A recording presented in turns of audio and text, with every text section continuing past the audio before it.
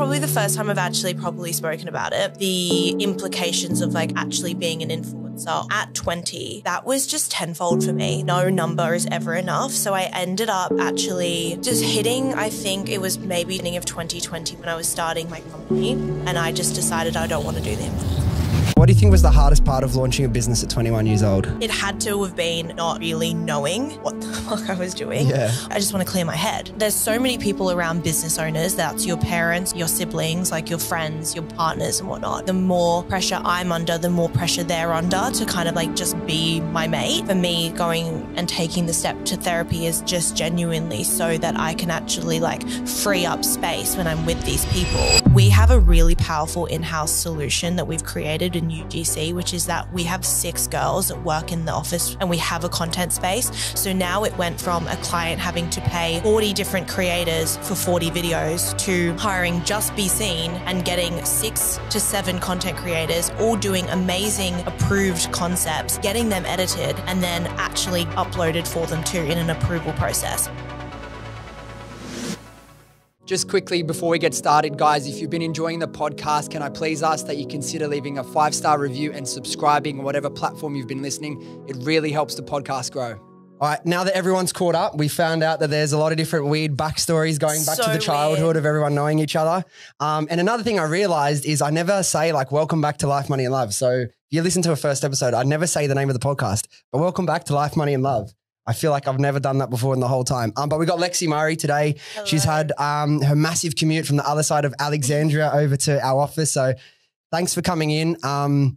So we're going to get into a lot of your backstory as you're asking. You don't know what to expect, but it's just about you. You're the founder of Be Seen Socials. You launched the business, the agency at the ripe old age of 21 years old. And over the last like 3-4 years, you've taken it from the spare bedroom, like so many people do, to an amazing, like fully set up creative studio with an office in there and a team of full-time staff. So I'm interested in that journey and how you navigated all that, tried to learn everything as you go as such a young entrepreneur. But before we get into the business stuff, what I like to do a lot of the time is kind of get to know the people before and how you became this person. Sure. But for you, like, it's always a different answer when I ask people this question, but through like your childhood, what did you want to be? Like, what were your dreams as a kid? Did you know you wanted to start a business? What was little Lexie dreaming about? Okay, so you've done some good back research, which is absolutely epic. So it's actually interesting though, because like a lot of people, they say, you know, I started with like a lemonade stand and stuff. I just don't really remember much of my childhood. So when I grew up in England until I was about 11 or 12. And then moved to Australia, which actually in itself was like quite a big thing for me in that time. So for me, I didn't really feel I fully knew what business really was until probably maybe like year 11 and 12. I didn't actually do business in high school or primary school or anything like that. So I didn't have much. Do you want me to? No, is that going to do something? For anyone listening, there's just the longest horn beat right outside I was like, the is that studio. going to interfere? No, it doesn't pick up the super direction. But anyway, that's good. Anyway, yeah. So I pretty much didn't really hear what business was until maybe year 11 and 12. And then my dad was always an entrepreneur and he was in the business world. So he's probably been my biggest influence, and then went to uni. So kind of did like the stock standard, like college experience. Yeah. I did business in uni, didn't do it in high school, which upon reflection now means nothing. So I'm really glad, which I think is really interesting because then in year 12 and 11 and whatnot, they put so much pressure on you to know what you're going to do at uni and everything from the subjects you do. But I think I did like legal, which is still relevant, but then like HPE, which is just not relevant to me. And then maybe something I can't even think. But yeah, so I guess for me, I didn't have one of those like lemonade stand memories of entrepreneurship. Mine was just kind of being a normal kid. And then when it got to year 11 and 12, decided to pick up a business management course, I think, at UQ, which is in Queensland. While you were still in school? No. After school. Okay, I'm not that good. I was just a pretty average kid. And then when I finished school, was like, okay, I'm going to go to uni. I did the whole campus thing. So I don't know if they have it in Sydney, but in Queensland, college is a big thing. So you go, if you're because I'm from Noosa, so I would go and stay on campus at this place called College, Women's College, and it's chaos. It's kind of like the Australian sorority, and you go and live there and you live in halls and you share a bathroom and you have a single bed. So that was Love kind it. of how it all started. And that's when I was getting into social media. So at the time I finished school 2015 or 16, and that's when Instagram like really started. Yeah, for sure. And that was when people were becoming like little micro influencers. And I guess that's where my career kind of like really took off, which is ironic. Yeah. Because you were like we were just saying, chatting before, we will work with you like a couple times, I imagine, like, because we launched in 2018. So it's kind of like the couple years before you launched the business. So were you kind of like working as an influencer, for lack of a better word, or were you doing anything else? I think I was, but unknowingly. So it's funny, my parents are very almost like slow to times, kind of like most parents were. They were really against me posting my face on the internet. Really, and we had back and forth arguments. They used to take my phone off me and be like, you get that photo down right now, blah, blah, blah. Like their friends would be sending photos being like, are you seeing what Lexie's posting? And like back in the day, like that was just me on the internet, right? But being so early, like 16, 17, that was just not on. So it did start kind of like the classic, like small people, like small brands were sending me little free stuff. Yeah, free stuff. Like, you know, you got your skinny teas and all of that stuff. Like that's just how, So that's how my career started I didn't know it was my career at the time. And then followed that into my first, second, third year at uni. And then at 21, I finished uni at 20 and I had a bit of a gap where I went and interned for a startup in LA. And that's when I kind of like really got my foot in the door with like understanding like, okay, social media is not just a kind of fun little side gig. It's actually something I can do in a career. Yeah. So that's when BCing came about. Was that like your first proper experience of like the legit business world, like going over to LA? Because as well, they're kind of on another level to the way we operate, because so everyone, it's like every day is like business for them. Like even socializing is business. And that's one thing like I probably didn't enjoy about LA is like sometimes you just want to go out and just hang out with your friends and like not everything has to be this strategic conversation and all that. So I know. Interesting. But what did you get? Like we will rewind because there's a bunch of questions I have, but just while we're on LA, what's the main thing kind of lesson that you took away from your time in LA? So my time in LA, I mean, it was a bit of a whirlwind. I was 20, so I wasn't actually legally. Couldn't even drink and stuff legally. Did that stop me though? No, well, I did my research, so I know it didn't stop you. It didn't, no. So I did head off to Coachella underage, which I won't be. Well, no, maybe don't say that. No, I'm sure the FBI won't be knocking on your door because you went to Coachella underage. Yeah, back in like we have no proof technically except my Instagram. But yeah, is that even illegal for you, or would the venue get in trouble? Like, how much can you get in trouble? They let you in. Honestly, facts. You know and you could actually go to Coachella and not be 21, drink. But I just obviously went that step further. Well, you didn't. And at the time, I was an influencer though. So I actually remember Bondi Sands was having a huge 21 and over event. And I wasn't going to not go to that. So I got my passport and I photocopied it. And then I'd edited, like Facetune was like obviously still new then. And I just changed like the date and then printed it off. And because I was Australian, Bondi Sands were like, yeah, sweet. No worries. Like, we recognize that passport. Yeah, you're fine. So I was not about to miss out on that. But when we take it back to career-wise, LA really changed my mindset on a lot of things. I mean, I was an intern, the first intern for a startup, which is full circle moment now a client of mine. Wow. So I worked under someone that was so fast-paced. He was like, bam, bam, bam, I want this, I want that. And I started selling a social media part of a business that didn't have that to start with.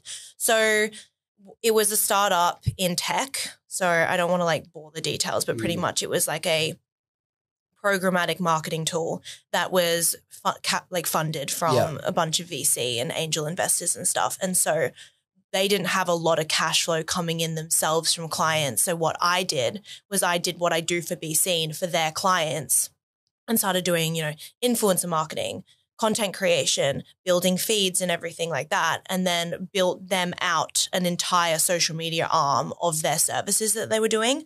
So then after that, after my time in LA, I came back for my 21st birthday, worked for a while for the company, but I was waking up at like 3 a.m. because that was 10 a.m. their time. I was like setting alarms for like 2 a.m, would work from like 2 until maybe like midday for me. And then I'd just like clock off. I was so tired and I just like was living like a zombie. And the thing with that is like at the time, COVID hadn't happened yet. So no one was working remotely. It wasn't normal to be like all my Zoom. friends were like post-grad, like working for companies, like living their best life. And then I was here like on a computer working from home, which just like wasn't cool back then. So then I just kind of got a little bit, I got just tired of it. And at the time that I was meant to move back over to LA to get the proper visa, the consulate had shut because of COVID. Oh, so you actually going to go back and move over? Yeah, I was going to go back and move over there because the guy that I worked for was like, come work for me full time. So we were back and forth with the consulate getting the correct visas. And then, yeah, COVID just hit and I was like, okay, I'll become a contractor to you. And then I kind of like one thing led to another. I was a contractor. And I was like, oh, you know, maybe I can get more clients. And then what hit was my full-time salary became like a full-time hours that they were paying me that amount to like becoming a client, which those, you know, those hours go so much. Of course. They're like 2 hours a week now for the same price as a full-time to consult to them. And then it just kind of like fell off from there. But then I still have an amazing relationship with my old boss. He's a client of mine now. It's so interesting. Like, so in a way, obviously, like you were on this journey and you were progressing forward, but like it almost happened by accident by the sounds of it. And like, I feel like a lot of people, when I ask that sort of question, I feel like everyone that's an entrepreneur feels this pressure to say, oh yeah, I was selling baseball cards or I had a lemonade stand. Me neither. Like I didn't even realize I wanted to get into business till I was like 22 years old. Like, and that like, I did the whole uni thing for like 3 weeks or maybe 2 months. 3 weeks. Didn't like it, but like I didn't even know. But I feel like so many people maybe get, if they're thinking about starting a business, but then they'd be like, no, every story I hear, everyone knows they were an entrepreneur like from like 6 years old. I'm like, realistically, it's not really the case. Like so many people you don't know until like you grow and like what are you going to just take like you said, they put so much pressure on like a 16, 17-year-old in like you picking your subjects for year 11 and 12, like your whole life rides on this decision, but it's so far from the truth. You said something else interesting as well. You moved over from England to Australia when you were 11.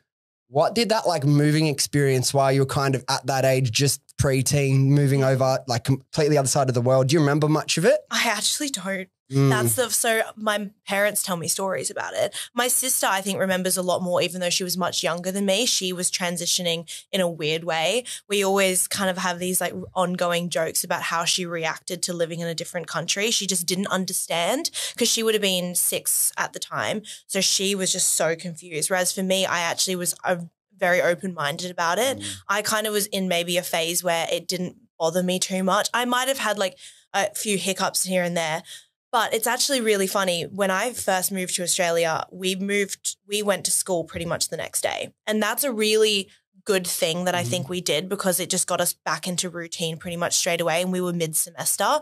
So we just went to school on maybe a Tuesday and then got the uniform and cracked on with it. And the girl who took me around the school, so like my buddy, she's still my best friend now. And she's also an influencer who also went to uni with me, who also went to school with me, who we didn't move to Sydney together, but we pretty much moved within a year of each other and we still have the same friendship groups. I don't know if you might have heard of her before because Maddie Woolley. I think we've worked with her. Yeah, probably. Yeah, we would have, I'm sure. Because I probably took the photo of her with the happy skin. Honestly, you probably shot each other. Yeah, probably. So like, we've actually grown quite a lot with each other and she was my first buddy. So when I first moved from England.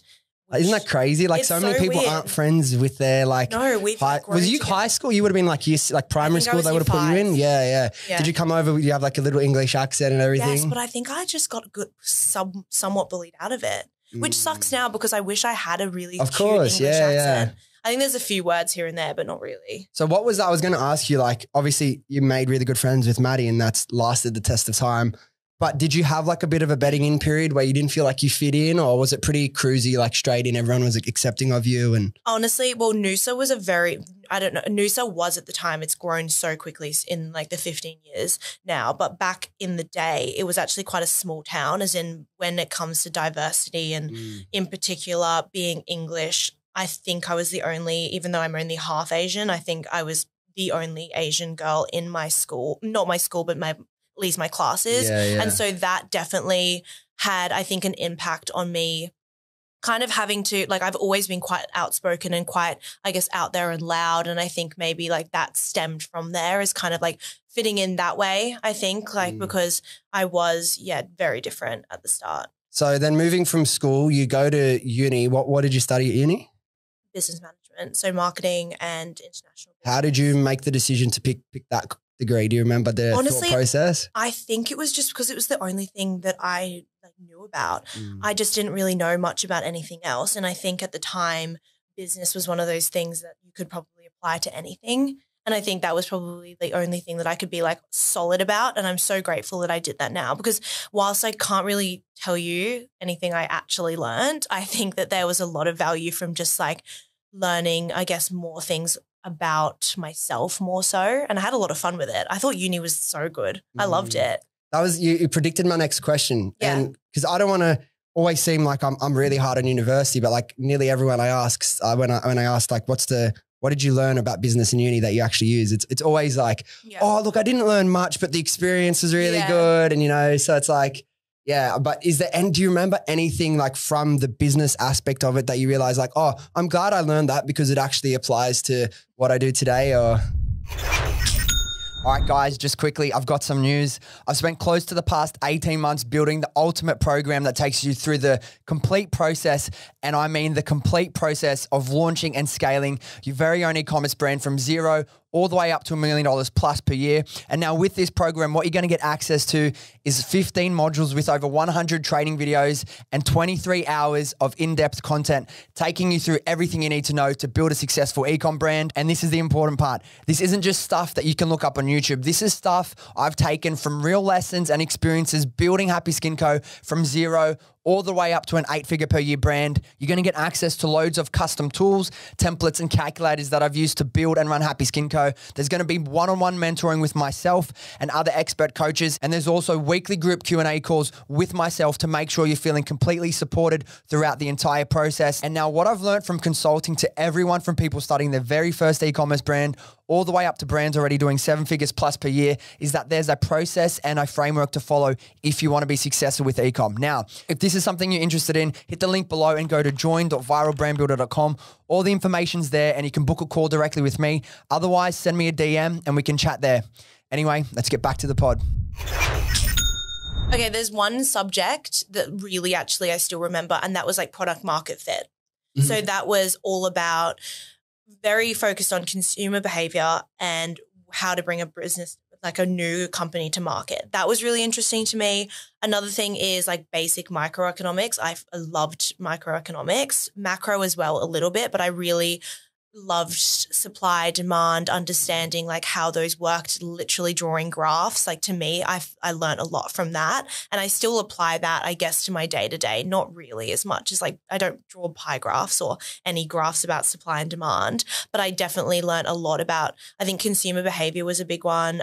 We did little things about marketing. It's so funny because I went to UQ, which is like very like old school. And so I think we did one subject on social media perhaps, but not just one subject. I mean like one lecture slide about social media. And that wasn't even that long ago. What, like 8 years? How long ago were you in uni? 5? Oh, wait, you're actually pretty young. Yeah, right? I'm like, I think 5 years. Yeah, ago. shit. 4 years ago maybe. Yeah. And there was nothing about social media? No, not really. Well, I don't want to say nothing. Like there was, but it wasn't at the forefront of what it should be. So yeah, sorry to cut you off. So when you were doing social media for that tech startup in the US, and then you come and you're like, I'm going to start, my own little thing. What did doing social media look like then versus today? Like how much has that changed? I think about the time that I wanted to start a TikTok account, and I think about that like the dumbest decision of my life not doing that. So I was an intern at 20, living in LA, doing all the fun things. I went to like Coachella and I did all those fun, crazy things there. Why did I not just start vlogging? Because honestly, who knows where I'd be now? Yeah. I think about it all the time. Social media obviously has changed a lot. I actually used to have a bigger following than I do now. I did actually like ditched my 150K Instagram account. So what happened? Did you get was there some drama with that? Like, would you get hacked or did you just like delete it? Like what's the... So this is probably the first time I've actually probably spoken about it. I don't know who I was emailing about this or messaging, but I just finished wrapping up like a uni course. So I'm running a course for a fashion college on social media and influencers. And I did this big spiel today about the implications of like actually being an influencer and the pressure of that. And at 20, that was just tenfold for me. Like I remember being in a group of friends. And these girls are amazing. They're still my friends now, like Mads obviously, and like all my friends are influencers. But the detrimental like effect that actually did have on me, I can't even like begin to explain. Like everything was about likes. Everything was about like following. And I think upon reflection, like I don't regret anything, but I did grow my following to 150K. But as you're growing, no number is ever enough. So I ended up actually just hitting, I think it was maybe beginning of 2020 when I was starting my company, and I just decided I don't want to do the influencer thing anymore. Because the pressure of the likes and the followers and all of that stuff, I just knew that wasn't really where I wanted to be. Another thing is like the pressure of like it back then came down to very much looks. Having like big personality on Instagram and stuff wasn't actually the forefront of how you would grow. It actually came down to like how pretty your pictures were and how pretty your reels were and stuff like that. And I don't think I fit into that as much as I thought I did when I was growing up. Upon reflection, I always wonder, you know, maybe I should have just kept that account going and just like turned it into a businessy thing, which I ended up doing. But maybe I should have done that earlier. I don't know. So talk me through the headspace, because like I think it's still ultra relevant, particularly for like the next generation coming through. Like you've edited this little reel. I'm sure back then it was mainly photo. Yeah, you know, when you started, and you post, and like are you straight away on your phone, like watching how many likes come in, how fast, and like if it's not at a certain amount in an hour, are you like, fuck, should I delete it? Like, I actually think so. You're bringing back a lot of memories here, because I feel like I've moved so far on to like from that part of life. But yeah, I think the original question was what I learned in LA about social media. And I think going back to that, it was like when I was living there, that was probably when the pressure for me was at its highest, where I would actually have to set an alarm and wake up in the middle of the night to post Sydney Australian time. And I think that was the time where I was like having probably the most pressure. It was a time when I could have taken another step in my career and gone down the business route, which I ended up doing, or the influencer route. And so I think when all of my friends were all in it, and I think that might have been the most detrimental at the time, because I think when all my friends were hitting, 700K, 800K, getting flown across the world, buying houses off the money that they were getting from Instagram, and that wasn't happening for me as quickly. The pressure that I felt on myself was like the most I feel like even running a business now I felt. So it's a really like, I think Instagram, I had to not have been the only one though, because Instagram took initiative to remove likes completely. TikTok's obviously still not doing that, but I think that the attention now has gone mostly to like kind of content creation instead. Sure. And now it's more about, but you think about it, like you pay influencers, right? So if an influencer gets 10,000 likes, you're paying them $4,000.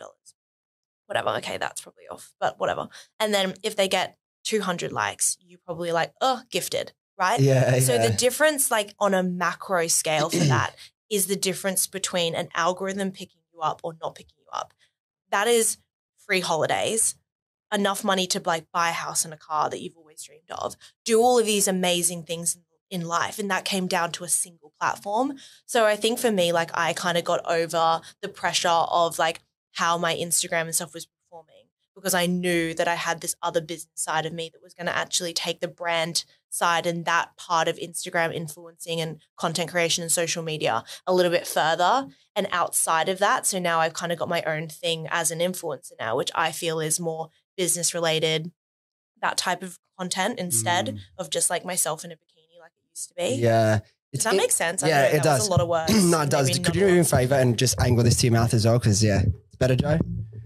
There's been so many times where I've seen someone doing that and I'm like, I want to say something, but I don't, because I don't want to say it. And then we hear the audio back like, fuck, I wish I said something. I can't even repeat what I just said. No. That's good. This is for moving on. Like, I just like word vomit. Yeah. No. Just a talker. No. All good. So it's interesting you said something which I kind of want to get you to unpack if you can and like try and explain it. Because I think it's like, fuck, there'd be so many people, probably mainly females, but like you said, the pressure and that you felt being in like an influencer and living in that world was even more so than being in business and running your business and being an entrepreneur. And that's interesting because I know how much pressure and stress can come from that. How would you explain the difference between kind of the different kinds of like stress and pressure from those two worlds? I think for me, I mean, they're significantly different. I'm not about to take away the pressure that the business side is, because that is like a whole different ball game. I think it was more pressure on, for me, as an influencer, it was very much like looks. It was very much like how is this picture going to be perceived to like men and women, and how is it going to like look pretty and everything like that. With my business, the pressure is not on like how I look at all. It's all about like, how am I growing? How do I present myself? What is my strategy? How am I scaling? All of those things. And that's the type of pressure I enjoy. Okay, I'd say that lightly. I don't always enjoy, but enjoy, like, okay. We'll put some salt on that one. But like, obviously for me, I feel I enjoy where I am in life like a lot better now that I have the pressure off how my content personally is performing. I couldn't give it like a flying, I don't know. You can swear as much as you want. If my reel gets like 10, like 1 like now, I'm like, sweet. I couldn't care less.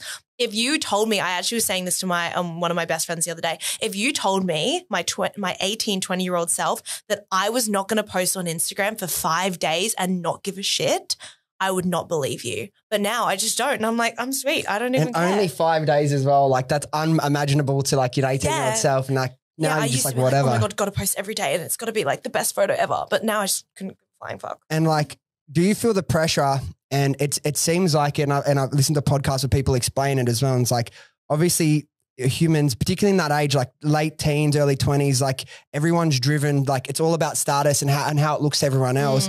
And it's like the more likes you get, the better you feel. So you want to do the things that tend to attract more likes. Isn't that so fun? And often with girls, it's like, okay, show more skin, wear less clothes, look more fit, or work your angles better. Don't portray anything that looks real. Does that start to like mess up sort of that like view of like a healthy relationship to like yourself and your body and things like that? Because it's just like, I need to present this to get that.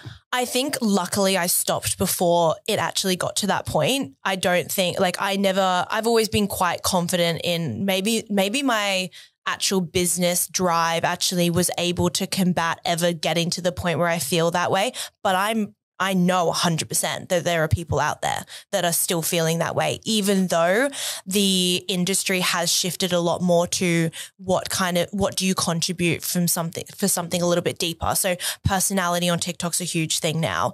Having like a skill or an actual like opinion on something, or having, like just being like a video person that talks about like feelings and talks about, there's so many out there. I feel like it has actually steered away from the looks and everything. There's of course out there, and I follow so many pretty girls and I'm like, fuck, she's so hot. Like I love her and I love her style and everything like that. But I think there's a lot more purpose to why people follow now, which I think is the best possible way that we could have moved forward from that phase. And I'm like super grateful that I feel like I did change direction of life at the right time. Well, even thinking like back to business, like if we were going to like work with a bunch of influencers 4 or 5 years ago, it was just, okay, look pretty and hold a product and write a little caption. Now it's like, that's not enough. Like you need to, like you said, be interesting, have your own sort of style of content creation and add some sort of value. So it's a good positive move that happened. But like you said, there's still so many people that would struggle with that. I feel like taking the likes away, or like being able to hide likes, was such a big controversial thing, but it probably actually did really help people's mental health. Now, going into business and that other type of pressure that you smile and laugh, like you enjoy, and you do enjoy it, but there's days where you want to beat your head against the wall and be like, why did I choose this life? Like, I get it. Every day. I get it. How do you feel like being in business and that stress and pressure has affected your mental health? Do you think it's been a positive, or do you think it's been like a challenge at times? I was talking to my boyfriend just before I was like crossing the road up there, and I was like to him, should I tell them that I've just like started therapy. Like you'd be surprised how many people like, on the last 10 guests that have been on the podcast, like 1 and 2 has talked about, I just recently started therapy. And it's great. Yeah. I think like I was saying to her on the consult, I'm only at consult level now, but all I said to her was like, I just want to clear my head because there's so many people around business owners. That's your parents, your siblings, like your friends, your partners and whatnot. And I found like the more pressure I'm under, the more pressure they're under to kind of like just be my mate and be like my partner and so the reason for me going and taking the step to therapy is just genuinely so that I can actually like free up space when I'm with these people and so that I'm able to actually carry myself a lot. I'm like carry myself better when I'm like going to work. Another thing you said about like, how is that mentally made me feel better or worse? I have a team between the ages of 21 and 27. And so some of them are older than me and some of them are younger than me. And my team are my best friends a lot of the time. So where therapy for me comes in is that I want to keep my relationship with them without having the pressure of the things that I go through as a business owner because they work for me at the end of the day. They're there for their salary. Of course, they love it. And, working for Be Seen's like obviously great. I would hope so. They seem to give great feedback. So for me, it's like when I'm mentally going through a lot of challenges, how can I remain professional, remain their friend, but then also deal with the problems that I'm dealing with, which is like, everyone has their own issues as a business owner, but they're all kind of the same. So I guess for me, like I've combat that by like deciding, okay, like let's go to therapy. Yeah. No, it's like, it's a difficult balance as well, particularly when you're so young in business and so is your team. And it's like drawing the line between we're all best friends, but I'm also the boss. And like, 100%. There's also like, we can have all like fun and it's going to be a fun day and like we can play music and do our little shoots and all that stuff. But the back of the head, XYZ problem that the team doesn't know about. And they might be like, oh, she seems a little bit off today. Like wonder why, but like there's all that behind it. And it's like, there's this perception of business that everyone in business is rich and it's always easy. And like, oh, she's got 10 staff. Like she must be making so much profit. But it's like 10 staff is 10 people you need to like feed and you put like, that's a lot of pressure that comes with that. Yeah. Particularly as someone so young, no real corporate experience. Like you did one little internship in LA. Oh, I think about that all the time. Yeah. I actually just posted a reel about that. I was like, my biggest advice if you're going to get into the business world is go and work for someone else because the things that you learn working for anyone is so important to the skills you're going to learn when you actually work, not just for yourself, but also have other people work for you. Things like we've moved over to a limited company and we have payroll and we have all those things.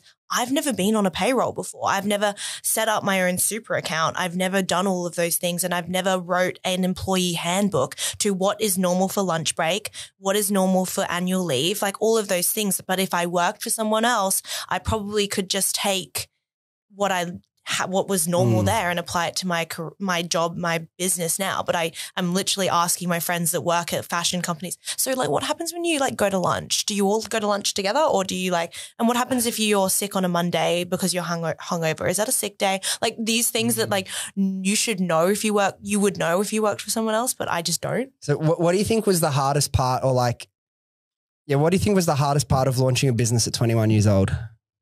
It had to have been not really knowing what the fuck I was doing. Yeah. Of course, everything starts and grows slowly.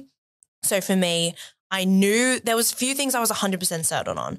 One was how to make really, really good content because my account at that point had grown so much and I was really good at it for doing it for other businesses as an influencer. So I already knew that. And then another thing was I had an amazing dad who had sold his company for a decent amount of money and he had structure, operations, legal background, a lot of stuff to help me build it. One thing is like I've always had like that support. My dad's very strict on like, he'll give me his time but never his money kind of thing. So like when it came to launching the business, like he really helped me with the structure. He still does. Like I'll call him up whilst he's not in the day-to-day at all. I'll call him up and be like, oh, like what do I do about this particular thing? And he'll give me his advice. But for me, like there was a few things I was 100% certain on. But also when I was 21, I actually didn't think it would turn into anything. I thought I was going to become a consultant until the borders actually opened up and I was going to go work in LA. That was literally my plan. And then as clients came and I was actually building something really important, I realized that obviously there was a lot more to it now. But I actually had no, I guess, scale plan at all. On your dad, it's actually like, now that I've had the experience, anyone in business that would like, it's way better to have the advice than the money. Oh my gosh, of course. Way better to have the advice and the money, particularly as a young entrepreneur, which a lot of people that listening to the podcast would be quite young. Does anything stand out as like one piece of advice or any tip that your dad gave you about structure or recruitment or anything like that, or legalities that was like, I'm so fucking glad he told me that, because if I didn't know that, I could have made a big mistake? Okay, let me just think about that for 1 sec. Yeah. Sorry, give me like. Joe, add some thinking music right now. Tick tock, tick tock. I mean, the thing is like he's actually given me so much that I couldn't even like put it down to one thing. I mean, for me, like so pretty much everything when it comes to like structure within our company, but also like he was a consultant too. So he really understands like everything that comes into like balance sheet stuff. I'm so bad at numbers. And I think the more I work with him, the more I'm aware of how it just bad rocks I your am. confidence because they're so good. Oh my right? God. He was like, so he does my profit and loss. He'll like look at the balance sheet and he'll be doing all of the numbers. And I'm like, what is going on? Because he was a CFO prior. So he's like done the chartered accountancy stuff. So I think like the biggest piece of advice that my dad has kind of put into me is that like business is pretty much nothing if you don't understand the numbers. It's all good to, you know, like have a pretty business and everything like that. But like at the end of the day, if you're profit and loss is in red constantly, like it's going to be a really dangerous game to be playing. That for me is like the biggest part of like the constant learning I have from him, is like having him come in and like look at the numbers and everything. Cause at the end of the day, that's like my biggest weakness. And so I'm going to look back on this podcast and be like, oh, I wish I said that XYZ quote things. he said, but like he just talks so much to me about so many things that like I can't really put like my finger on one thing. But I think when it comes to the accounting side, like he's definitely like the forefront of that for me. I think it's a really important part. And like some people are lucky to have that in their family or in their immediate network. Some aren't. Like I was lucky, about a year in, I hired my cousin who's like 6 years older, and he was like a CFO. I'm managing like $1 billion projects and stuff. So it's like, I was very lucky to have him, and he is the same thing. He taught me so much about, you know, profit and loss and cash flow and margins and all that sort of stuff. And like, he'll be whizzing around an Excel sheet so fast and he'll be like, you got all that? And I'm thinking, fuck, I'm done. Yeah. You know what I mean? Tax. It's like tax. it took me, and it takes like, if you're not that sort of like minded person, it can take a little bit of time, but it's like, that's why as well, if you don't know, it's better to grow slow in the early stages, whereas most people just want to grow. And it's like, if we didn't have a lot of profit, like a high profit percentage in the first year, we would have been really difficult for us because of some really basic errors we made just because we just didn't know any better. None of us. So I launched it with a business partner who was around for about a year, but neither of us had any business experience running a business. So how would we know? We were just going the best off we could. Like, sure, we'll listen to podcasts and watch YouTube videos and, you know, read books, but you never really know until you do something. Exactly. I know you had your father there to kind of guide you and hopefully would have helped minimize some mistakes, but looking back at like the early days in business or the first couple of years, is there a mistake that you made that was a big mistake at the time, but ended up being like a very valuable lesson? It can be with numbers or team or whatever it may be. Okay, sorry. Thinking music again, Jane. I have a million. Do people usually just like pause for a second? You can pause. Edit it out. No, but we will probably keep it in. But if it's long enough, perfect. we can edit it out. Because I like have so many mistakes. I feel that. Well, just hit me with first couple that come to your head. Then first thing that comes. I think the thing is like I can't really say that there was like so many mistakes because like I also only launched this business 3 years ago, and like it's kind of been like an exponential thing. So there wasn't any like huge setbacks. I did have. But and then again, there was something that happened and has happened to me 3 times. And I'm not going to name any names here because like that's really important. But I had a bit of an issue with like my NDA kind of things with girls that worked for me. So in saying that, I have 6 staff now and I've only ever had 3 other people. And let's just say that when you are in a business industry that does not have any sunk costs, really, you just need a laptop and a camera, not even a camera, actually, sorry, just your phone, that leaves a lot of, I guess, open opportunity for people that work for you to learn a lot of things and then go on their own. So this happened to me 3 times. Three times. Like, and I actually started like really like hitting my head against the wall. I'm like, what am I teaching these people? Am I just like either making it look too easy, or am I just oversharing because I'm a huge oversharer? Like, I'll probably look back on this podcast and be like, why did I say that? Like, but yeah, so that's actually, I don't want to say it's a mistake, but it's definitely something that I've had to, I guess it was a mistake because I didn't have any documents to cover myself. Like I didn't have like really strict non-competes. I didn't have any strict like NDAs about our IP. I didn't have a lot of anything really to protect me, saying, you know, you can't go and like start your own within like you, but like technically you can go and start your own. That's no problem. But like you can't go and like get our clients or use all of the things that you did with us and like go and apply that to your own thing. The fact that it happened 3 times was then an awakening to be like, okay, like let's fix this problem, because obviously there was something going wrong here, that I was making it too easy to start their own. And then, yeah, just obviously like giving too much information away. But yeah, I don't actually know what ended up happening to most of them. I don't know, maybe some of them are still running or they're not. I'm not sure. But yeah, I would say like, I wish at the very beginning, maybe I was a lot stricter on like how much information I was giving away to staff, and then also like making sure I had protection against like them just leaving and starting a direct competitor. I know that there's legality around it. You technically can go and do it over a certain amount of time if you do a non-compete, and we won't get into that. But like there is, I would say, one of my lessons where I was like, oh, God damn it, Lexie, like, why did you not foresee this happening? Or like, why did you not protect yourself? Like those are the few things I would say.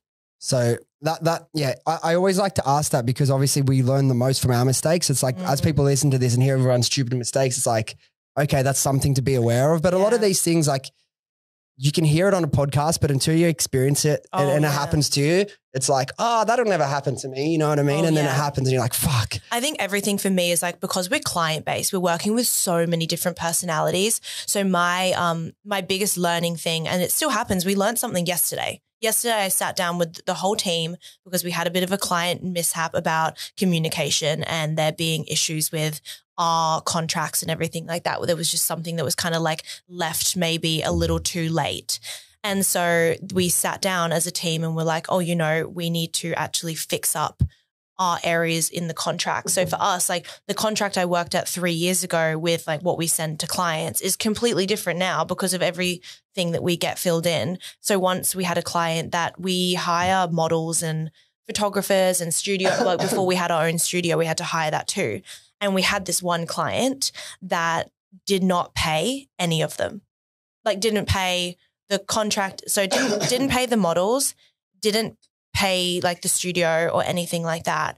And that meant from then on, that was a huge mistake for me, is that I actually paid for those things and never got paid back. So now like our contracts say, do you want me to like wait? No, I had a sip of water and it went down the wrong pipe. Hate that. Technical difficulties. Beauty of live podcasting. Yeah, but so pretty much I guess for me, like every single issue or mistake we just fix up, like with like mostly it's contract stuff. Yeah. And it's the way that we like, I have a new thing where I have set expectations now. I never used to. I'd be like, a client would come and sit down and I'd be like, we will make everything for you. You just sit down and you just chill and we'll just like make your whole business for you. And like, don't you worry, $2,000 a month. Like we'll make that back. And like, nah.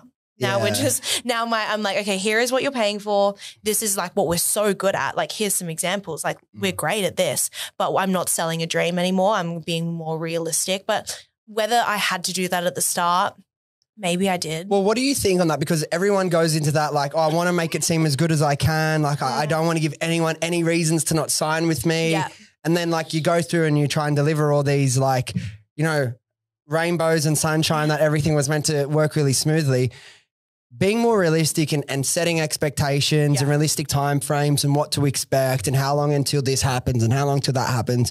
Have you found it more difficult to sign clients, or has it not affected it? I have found that it makes it that much easier. I'm getting clients that really understand what we're gonna give to them in a realistic. So it's easy. It's so easy to just say, you know, here are the services we do. Here are a few other things you could be doing alongside us. I come in as a consultant now. So when my clients come on, whilst we at Be Seen have like our 4 services that we're really freaking good at, which is like social media, content creation, influencers, and sometimes we like dabble into events, but TikTok management is like the forefront of everything we do now. We are really good at those few things. But when it comes to like business, I have a few other ideas outside of Be Seen now, and I have a lot of ideas on how businesses could actually operate outside of Be Seen. So things that I'm consulting to clients on, hire a PR company. Here's a few that I love. Here's the emails. And like, there's so much more value that you get out of Be Seen now because we're more honest about here are the things we're going to actually do for you. But like, let's have a chat and I'll kind of point you in the right direction for things that we don't do. And but back like 2 years ago, a client would be like, oh, can you do this, this, and this? And I'm like, yeah, we can walk your dog for you. Absolutely. That's in the contract. Perfect. But now being more realistic and saying, you know, here's what we do. There's an amazing ads company over the road that we can recommend to you. Here's a photographer because we use iPhones and our little like Canon things like these ones that you've got are like, they're great. But we're a social media management. We're doing everything UGC related. So if that's outside of that scope, we have amazing partners to take them to. And I think that's the moment I got to, because I was trying to do everything to try and service everything, but you just can't do that. Like specialist agencies is now like the way to go. Yeah. And I think that's where people, and I think to be fair, at the really early stages when it's just you or like you and like one helper, it's kind of good to say yes to everything because like you need just get as much cash into the business as you can. You'll learn skills and then you'll quickly learn as you start building the business and growing that, holy shit, that's actually taking way more time and it's not delivering any real value to your business. And realistically to the client's business if it's not your main forte. Yeah. But so speaking of like your main strength, one of them being TikTok management, let's just say a new brand comes to you. They've been operating for say 6, 12 months. They've had a really good start, like a little e-commerce brand. What does TikTok in management involve? They say, okay, we want help with this. What does that look like? Okay. I love that question. So we're pretty much like an end-to-end like UGC related, like pretty much to put it shortly, it's organic social media. So TikTok is one of those platforms that needs strategy behind it in order to actually grow. Of course, you can like dump some things every now and again, and we've seen success doing that. And you know what? Like some of our brands, that is actually our strategy. It's like to just any trend. We grew a random company that was like owned by a pharmaceutical company by literally just dumping every trend that was relevant to the product. We just did. And we just filmed it and we just uploaded it and it did really, really well. Where we, I guess, structure our TikTok now is that we find that obviously outside of paid advertising, it is like the fastest growing organic platform. So one of my videos randomly popped up and it was my boyfriend's ear like flapping in the wind and it got almost 10 million views. And so that just randomly pops off. And so for us, we found that TikTok, we actually use it pretty much for like every direct to consumer client now. We're actually going down the B2B level as well now. So personal branding is also a big thing. So for you, like this entire podcast is an opportunity to grow on TikTok and have your personal brand elevated. So for us, what we do is we take the e-commerce. So back to the actual question, taking the e-commerce brand, looking at the customer, looking at the opportunity on the platform.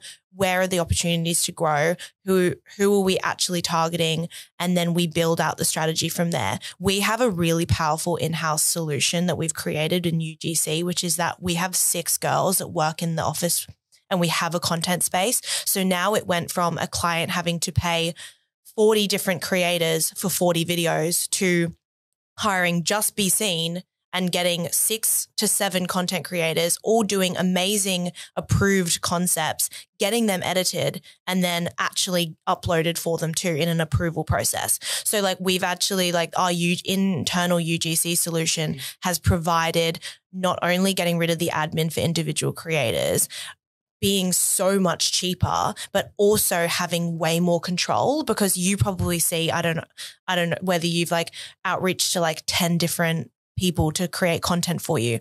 And maybe like 3 or 4 of them hit the nail on the head with the brief, and you can't exactly turn around and be like, refilm. With us, you can absolutely say that. We had a bucket company that was an amazing product, and they came back with feedback saying, you know, there's a few of them weren't like clicked on properly, so we'll just refilm them. But you can't do that if it's like It's creator. powerful to be able to do that so quickly with the team in-house. Are you filming content? How many days a week are the girls filming content? Every day? Yeah. So if you see a trend, right, let's just say, because obviously you're running a business working with multiple clients, you have to be structured, right? You might plan out the whole month's worth of content, but if you see a trend popping off, obviously you want to get onto that as soon as you can, as early in the piece.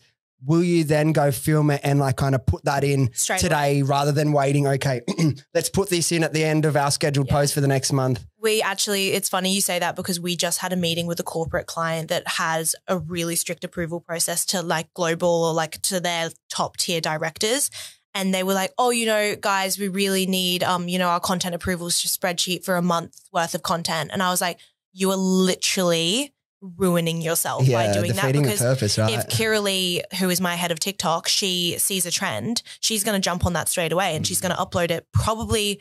Well, obviously we want to give you approval. We're not going to start doing something rogue, but get that approval within the day. It will go up and it'll do well. That's so sick, we pretty much do our TikTok management on fortnightly, but sometimes weekly approvals, so that can just go up straight away. And with trends as well, it's really important. And so I know, so a big part of what you guys do is TikTok. The other side, like obviously you do multiple things, but the other big one is like influencer management and outreach. For small businesses, obviously the accessibility and the role of influencers has changed a lot, even since I launched the business like 5 and a bit years ago. For small businesses, realistically, what role do you see them play? Like when you're working with influencer for your clients, what role does the influencers play versus TikTok? So with our UGC solution, we've managed to eliminate a lot of the back and forth with actual influencers. So there's a huge difference between influencers and then content creators, right? So UGC creators are actually popping off a lot now, because you don't necessarily, as a brand, you don't always see value in paying for someone because of their following, but because their content's really good. So now the whole industry is almost shifted to like majority of the content just being created by the people and not actually being posted, because it's like the quality of the content is more important than reaching their audience, because that might not convert. Yeah. So what we now do is we almost focus on the quality of the content for the client and actually having a really, really, really good, consistent amount of content going up with different faces, because there's quite a few of us, and we'll always bring content creators in every now and again if we don't fit the look of the brand. We've done a few brands before that like we're just not the audience for. So we have to go out to our network and be like, hey, can anyone do this brand? And we'll come in and shoot it and everything. But with influencers, of course, like we still are doing that for, you know, reach and everything like that. But I am definitely noticing the impact and investment.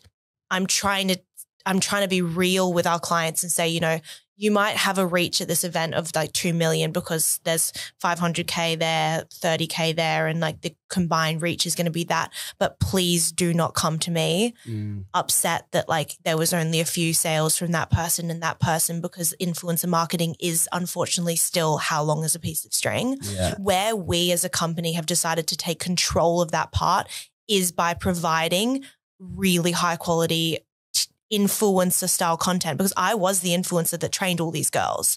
Not all of them. Some of them actually like are really good on their own. Like, I don't want to take credit for their skills. I take credit for all of it. Yeah, okay. Honestly. But yeah, so pretty much like they have actually like learned from me how to, you know, style content really well, to like frame content really well. We do big jewelry clients now where all the girls are just as good as I am, even though I was an influencer for 6-7 years first.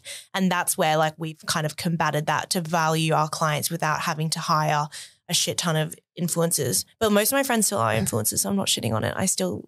We still love you. But I feel like it's influencers like as well for like more of like that startup sort of like e-com brand, you know, it's just one person or they've got like 2-3 staff, like they're still really lean. It's like what like an influencer with a few 100,000 followers will cost versus like what you can predict they're going to return has obviously changed a lot. And my theory is like, as coming from the brand side, obviously influencers are still getting heaps of work, but like from what I see, and you'd know a lot because all your friends are influencers, like 3 years ago. Awesome. I'm like only hanging out with Yeah, influencers. I only hang out with Sorry, influencers. if you can't be my friend if you've got less. No, Yeah. absolutely. If you don't have not. at least 50K, like I'm not going to be seen in public with you. But so like if you looked at all the influencers doing like posts and clubs 3 years ago, like 80-90% would be with like e-comic sort of brands. Now, because the big corporate multinational companies are so far behind, it's like, oh, influencers. Now influencers still getting paid and they can charge whatever big international company $5,000 for a post. And they'll be like, sure, because they don't really aren't able to track attribution for a company that big unless they're doing specific things, but they don't even really realize it's not their money. They're working at these massive corporations. It's like very different when you're working with a small business owner who's like, if I pay you $3,000, I'm hoping you make at least X back or I'm going to be losing money on this. You know what I mean? I've made a slight rule that my clients cannot invest money into influencer posts if it's not reinvested from the business, because a lot of the time my launch clients, what's hard, and this is difficult, and it's not like, this isn't my set rule, but this is my advice, is that I've seen it time and time again where, you know, these people are paying from the same money that they could buy a pair of shoes or like eat for the week into like an influencer that's $1,000, kind of hoping that will come back, and it doesn't. And so for me, like my biggest like consulting advice is like, if you're going to invest in them, I definitely support it. And I think when it comes to influencer marketing myself, I've seen success in actually changing the strategy a little bit more into, rather than just having one Instagram post or one reel, is maybe invest more in like 3 posts from the one person instead, because like that memory and that brand awareness will then convert a little bit more in the minds of like the people that are actually seeing the stuff. For me, I definitely see a response if I have 3 booked in stories. The first, click views, it's okay. Second, a bit higher. Third, hundreds. It's way more organic as well doing it that way, right? And it's like it's like for the businesses that do that, I do a lot of consulting and mentoring to like e-com brands as well. And be like, okay, should I, you know, there's this influencer who have quoted me, you know, $1,500. Do you think I should do it? And it's like, it really is. It's like gambling these days. It is gambling. Like, you know who does it really well? Stacks do this really well. Stacks have really long. You've got a Stack shirt on. Is that Stacks? You're in Stacks, yeah. So I'm like the biggest fan of Stacks because they really look after you as an influencer. You just feel really like important, and they really give a lot of attention to you, and like the emails are really like, because they bring out so many new exciting things, and they're constantly giving to their influencers back, like whether that's like gifting, they're not strict on like posting deliverables. They have like an affiliate program, so you get a percentage of your sales instead of just like dedicated posts. And I feel like they've hit the nail on the head with like it being an influencer driven brand, because their product is good. So then anyone that's going to talk about it is going to like the customers are actually going to rebuy because they actually had a really good experience with the brand already. So they may not convert. I might post Stacks and people might not buy straight away, but when they're looking for activewear in a month's time, they'll remember that Stacks was in my bio and things. And I think some new startup companies, they don't see it as brand awareness, but maybe we need to kind of change the tone of being, you know, like you might not remember. So if I'm shopping for jewelry, right, I might not be shopping for jewelry the 24 hours that story is up by my favorite influencer. But when I am shopping for jewelry, I might remember that and be like, oh, I remember, what was that brand again? Oh, okay, that company.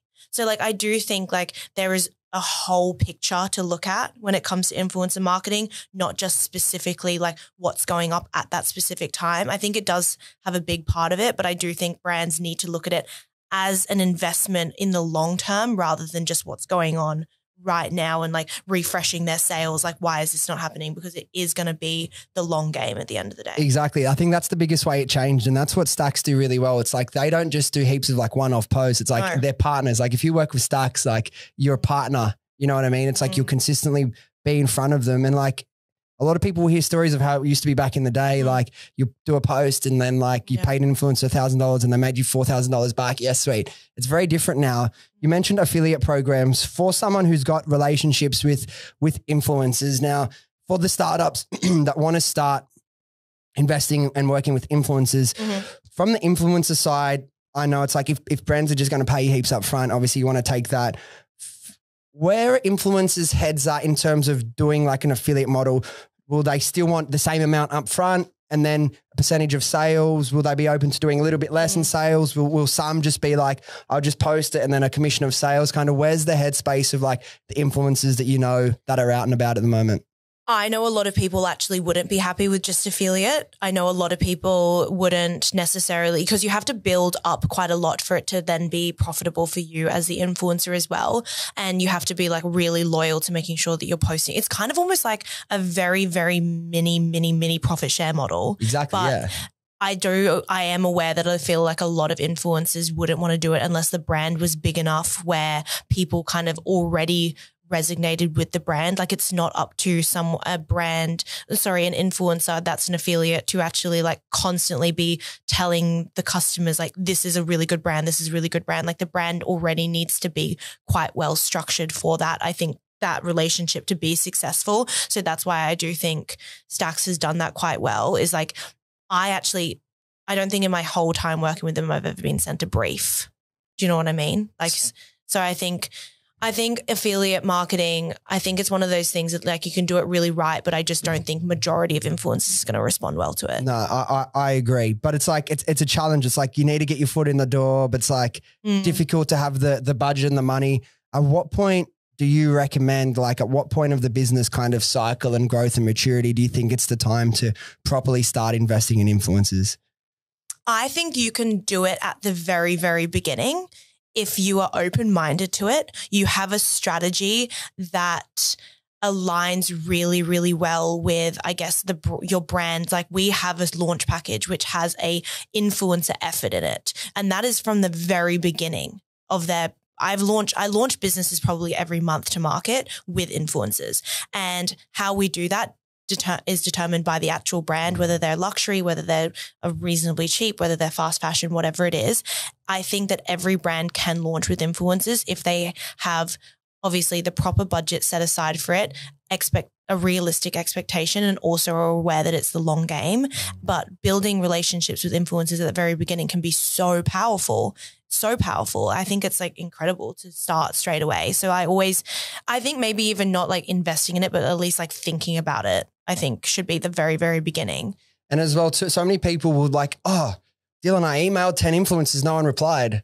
Okay, we'll email 100 because it's not everyone's going to reply. Like it's really difficult at the start from the brand side. Like before we had launched, before we had launched, like we were emailing like, 100 people to get like 10 people say yes. Mm-hmm. And then like after a couple of years, we'd email 100 people. It'd be like 50 people like say yes. Do you know what I mean? It's easy, but it takes time. And like from the brand side, it's going to take a while to like get to the point where that effort is less. But so many people just want to like, oh, I give up. Yeah, it's funny you say that because when we haven't launched a brand or they're new to working with us, we actually don't take on anything influencer related with them until we've managed it for 3 months because it's not up to us to sell something to the influencers that they don't necessarily see value in straight away. So we actually have to build up their Instagram so it's attractive to customers as well as influencers. So like it's actually funny you say that because like they're banging their head against the wall. Because they're like, oh, no one's responding and whatnot. But it's like, well, if customers aren't necessarily buying from you, like why would influencers want to like promote you to their audience too? So it's kind of like, it's a really good point to get to with us is like, once we're ready to take you on as an influencer, I guess, campaign, like it's all exciting because it means that we've built you up to a good stage in your business to like actually take that on. Yeah, that's a really good point because it can be easy from the brand side to be like, oh, it's so difficult. Influencers are so difficult. But it's like there's always two sides of the picture. Like it needs to make sense on both ends. So it's like building the relationships can be difficult at the start. Maybe that's why like, well, one, put in the work. Like I said, it's going to take longer. You have to send more emails, get rejected more, not hear back more, but eventually you'll start getting some recognition, particularly once like influencers, like you start working with, it's like anything. You start working with smaller influencers and then a little bit bigger than them see it. Then by the time you reach out, okay, I've seen some friends work with them. It's a snowball effect. It's the snowball effect, like everything, like building that momentum. Same thing with like, when like you said, you're taking on clients to start a podcast, in the beginning, it's going to be a little bit harder because everyone's like, what the fuck is this random podcast? But it's like by the time they've seen all these people go on the podcast, they've seen their friends sharing. That was me with you. I know, you know what I mean? Like, now it's like everyone's like, oh yeah, sweet. Like as soon as someone sees it, it gets like, it's straight away yes. But at the beginning, it's like, you have to earn that kind of respect. You can't just expect to be given anything. So I think that's really good, a really important point. Now we'll start to wrap up. Yeah. But I want to ask you, like, as someone that started a business very young, kind of not, I wouldn't say fell into it, but you didn't have this long strategic plan. Like you said, you didn't even incorporate as a private company until you'd already started and made some money. So you being that person, you had your father as a mentor, and I think having mentors in business is extremely important, particularly when like you don't have like anyone in your life that you can look to. So that's really important. But were there any books, any podcasts, any courses, videos that you remember reading or listening to or watching that helped you learn and develop or learn a new skill, level up your mindset, anything like that? I'm about to give a best friend shout out. So Grace Beverly is she's the best, yeah. So she's actually one of my really, really good friends, and she's actually helped me so much. I used to read her book. So I read her book, and then we went to Europe together, and she has actually like changed a lot of my mindset when it comes, and she's actually upskilled me quite a lot when it comes to, you know, business. A lot, maybe not in my particular industry, but actually like running a company. So the day-to-day staff, all of those things. So I think, oh my God, sorry. Is it called working? Don't forgive me, Grace. Working Hard, Hardly Working. I think that's it. Yeah. So that's an incredible book. And then she also has a podcast that goes alongside it. And that is honestly, for me, it's a really easy listen. She has very similar humor to me. So I find her freaking hilarious. I think she's like comedy half the time, but she's actually like really helped me, even though I don't talk to her every single day because she lives in England, but I still get to like listen to the podcast and I learn a lot from her. That's one particular book that I recommend it to people that aren't even interested in starting a business, but it's really well written, and she goes into a lot of like productivity and things like that. I've actually recently got into Blue Ocean Strategy. I don't know if you've heard of it. Yeah. I listened to a podcast about it, and it's so interesting. I'm kind of wanting to learn more and more about, obviously, like launching businesses and kind of like doing like sweat equity deals and kind of like getting more into like launching businesses to new markets and everything like that. So Blue Ocean Strategy podcasts are probably a little bit easier to listen to than reading the book because it's really dry. But then also Grit. Have you read Grit? No, I've been recommended it by a couple of people, and I've seen it pop up, but I'm yet to read it. Yeah, so Grit's it's a slow burn when it comes to reading it, but there's definitely parts that I've stuck with it. I can't remember exactly what it is, but it's pretty much like why some people make it and why others don't all comes down to the mindset of like getting through the harder times. And I always think about it though, it's like I've got to where I am with 3 and a bit years of running the business, and the hardest days are still yet to come. So I'm almost like Grit actually prepares me for those things, because some of the scenarios I'm like, oh my God, someone got through that. Fuck. So yeah. And I'm sure you've had those too. 100%. Those are 3 really good examples. Yeah. And like Grit, like sometimes like the best business books, if they're not like the reason like I found the writing style over the last like 5 years has got really easy to read. Like Grace's book, I'm sure I haven't read it, but like Stephen Bartlett's book, like the style now, if it's a new book, it's really easy to read. Did he bring out a book? Is that right? Was it recently? A Happy Sexy Millionaire 3 years ago. Oh, what? I thought it was a new thing.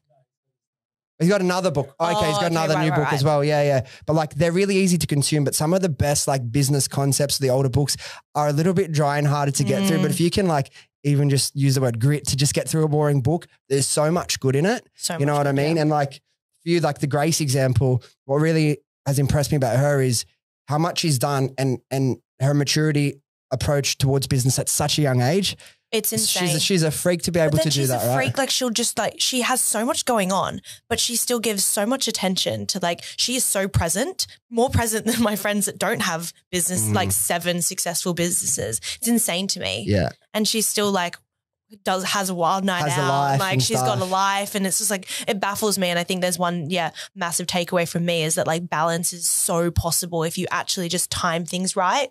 And like actually just like are organized. And I think that makes like such a big difference. Yeah. And I think finding like, it doesn't even have to be a mentor as in like they're involved in your life, but finding people you look up to and aspire to, like don't just do who your friends think are cool, who has the most followers. Like look at how they move, how they operate, their sort of businesses, their sort of lifestyle, and like follow the people that like you want a life like theirs as well. You know, find the right people, and then It's the same thing. You'll be attracted, like once you start surrounding yourself with the people living the type of life you want. People. Exactly. And it can be as well, the people you follow and watch online, if they're doing positive things and inspiring you in good ways rather than making you insecure or making you doubt yourself, that is also a way that you can surround yourself with people as well, because not everyone has the access right at the beginning. No. So it's like find those people online, and that can have a really extreme, like Gary Vee was a massive impact on my life. Good, working with him, you know, flying around the world, doing stuff with him absolutely changed my perspective and everything. And like, because it's lonely if you it's lonely, right? And like, even at the beginning, just getting some sort of direction to follow, it can be really powerful, because it's the hardest at the start when you don't know what to do or what to do next. But last question, we'll wrap it up. Yeah. Do you have like any words of encouragement or words of advice for any young entrepreneur, any young person, early 20s, late teens, thinking of getting into business? Okay, I kind of knew you were going to ask this question, so the fact that I didn't prepare for this sucks. But okay, so I did give it a little bit earlier just in the episode about how I think working for someone is really, really important. I think that as you're developing your skills and you wanting to go into business, I think that my biggest piece of advice would actually be to slow down and to, whilst it's like really exciting to launch, also understand that people share the highlights of everything. I'm guilty of it. When I'm like crying because I'm so overwhelmed, I'm not talking about the times that a client's like yelled words at me that I'll never be able to unhear. So I think it is really important to remember that most of the people are really only showing the highlight reels, just like influencers and everything like that. So slow down, learn from someone else, really think about what your, I guess, position is in the business world. Like if you're bringing out a company or a service, make sure that those points of difference have really been thought about, and also understand that it is going to be hard and that there are going to be hard days, because not everyone shows them. I think we're really moving that, like you and I and like other business owners as well are being so much more open about how much it can suck, but I still maybe not as detailed as like, because we can't talk about money, we can't talk about numbers, and we can't talk about the really shit things because it might be like legally like you're not able to. But I think my biggest piece of advice is just to slow down, think things through, but also be aware that it's not going to be as easy as what people, I guess, make it seem like it will. I always talk about like the Kylie lip kit launch. People always think it's going to be the Kylie lip kit launch, and it just never is. Well, they probably don't have 100 million followers. Exactly. For someone that didn't prepare, I think you nailed that. Oh, good. I was like, oh, what did I just say? Good job. So for anyone listening that doesn't already know who you are, where to find you, where's the best place people can find what you're doing, or Be Seen? Like, where's the best place? So Be Seen Socials is the Instagram account. That was like the old account, but now I don't have time to go into that. But Lexie Murray is the personal account. So I am trying to move into like doing more businessy related stuff. So I'll probably post some podcast episode, like clips from this too. And then Be Seen Socials. I love it. It'll be out soon, so everyone will see all the content in like a week's time. So not a long wait. There we go. All right, guys, thank you so much for listening. If you enjoyed this episode or you got something out of it, do yourself a favor, do me a favor, do your friends a favor, and share this with them, and they can come along on this journey with us. Thanks again, and I'll see you next time.